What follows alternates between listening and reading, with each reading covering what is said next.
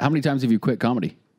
Oh, it used to be an ongoing joke. I would promote my shows when I was doing well and touring a lot. I would promote my shows as like, this is the last show I'll ever do. Oh, yeah. I had a tour one year that was just called Jamie Kilstein Hates Comedy.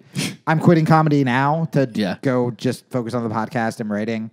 Cool. And go to the desert. But like at least 20 times. Did you make a scene like at a Every club? time. Like, I quit. Oh, I wish I did. They'd be like, "Who are you? You're not even past here." Yeah, no, I don't think I was famous enough to make a scene. I would announce it on Twitter. I would talk about it on my podcast. One time, Robin Williams talked me out of quitting. Really? Yeah. Did I tell you that story? No. It's a wild story. That's cool. I don't think I've told it on any podcast. So this was after. So Joe Rogan and I are friends, but we had this big like political fight years ago. I saw it, and then it was ridiculous on my part. Joe was being a bully too. We were both not our best selves, and like he's like evolved so much on like those issues, and I think I have too. But essentially, what it was like Again, I felt like I was failing in comedy, so I'm like, I had to double down as like, I'm now the super liberal political guy and fuck comics, right? Right. And then, so that's when like all of my comedy friends started like hating me, and it was just, I was depressed doing comedy when I was successful, and now I'm like, everyone hates me, I'm done. And me and my ex were going to see Book of Mormon that week in New York, and I told her, I was like, hey, I know I've jokingly quit, like, a lot, but, like, the podcast is doing well enough. Like, I'm out. I can't anymore. Like, I'm going to fucking kill myself. Like, I was suicidal, and I was like, I'm done. And she said, okay. She was like, no question. She just knew it was serious, and she was like, cool, we're fine. So we go to see the play, and then intermission happens, and I'm waiting in line. To use the bathroom, and I see the guy who plays Cam from Modern Family, Eric Stone Street. Is that the redhead guy? No, the big guy, his partner. Oh, okay. And at the time, because I've always been like a dad, I'm like, Modern Family is a quaint, lovely show, and I loved it. And I was like, I want to say something to him, but I was like, I don't want to be the fucking the guy bothering like a celebrity on his way to the bathroom. But then I do the douchebag thing where I'm like, I'll be a cool artist, and I'll say, I enjoy your work, and then I'll just turn back around, and then he'll probably think I'm an artist, and then we'll be friends. He'll be like, wait, come back. Yeah. Come be in my show, Modern Family. I did that. I sat next to Samuel L. Jackson on a plane once. That's not true. I sat one seat away because I'm pretty sure he bought the seat next to him because it was in first class and empty. Nice. He bought God damn, man. Every time he gets on a plane, he must be just like, fuck, here it fucking comes. Real quick, my favorite joke of the movie Long Shot was about Samuel L. They were talking about Which one was it?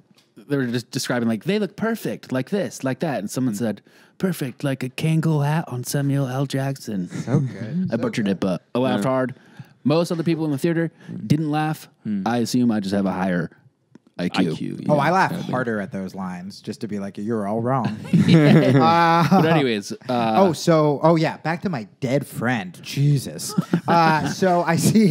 Name drop. Name drop. He's dead.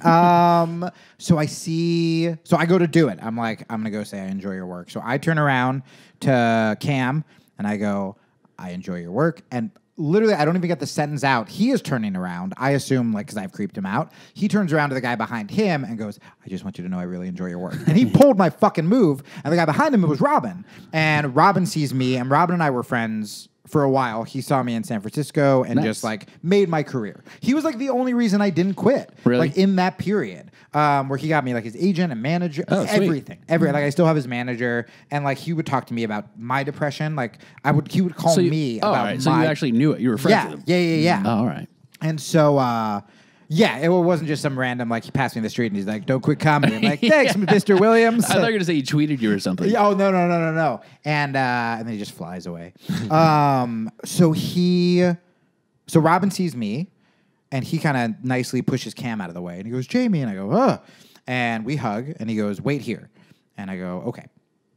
So he comes out of the bathroom and he goes, I go, hey, you have to meet Allie, my ex, because he funded our podcast for like 2 years when we were getting off the ground, and Allie never met him. So he was like, all right, he goes, I have to meet her. And I go, where are you sitting? He goes, I'm right here. And then he goes, where are you sitting? I go, oh, I'm on like the other side of the theater. Like, don't worry. It's going to be a clusterfuck if you come. And he goes, no, I have to meet her. And I go, okay. So I walk him across. And at the time, he has this huge beard because he's like this like god beard because he's doing a Broadway show where he's playing a prisoner of war. And so he looks like very wise and prophetic. And he comes over to our seat. And Allie, like, to her credit, we do not talk anymore, but she like pushes like we were like by all these like rich people who were like giving us shitty looks for like our tattoos and stuff, and she like shoves them out of the way, and they're freaking out around Robin. And like, here's the thing: we've seen young people freak out when they see like celebrities. I've never seen someone who looked like my dad just like without saying anything, just like touching him. Like it was the most surreal shit ever. So Allie pushes them aside, runs and gives Robin a hug. Robin, who I said nothing to on the way to the bathroom about comedy, about anything, grabs her by the face and just goes, you can't let him quit. Oh, wow. Like he sensed it. Really? Like he had this weird, sad comedian. Maybe he was just saying it in general, but like that was the day. That was the hour, 2 hours before that I was like, I'm officially done. And then he just like told her, he was like, why I shouldn't quit. And like, that was it. That artificially kept me going for like a year.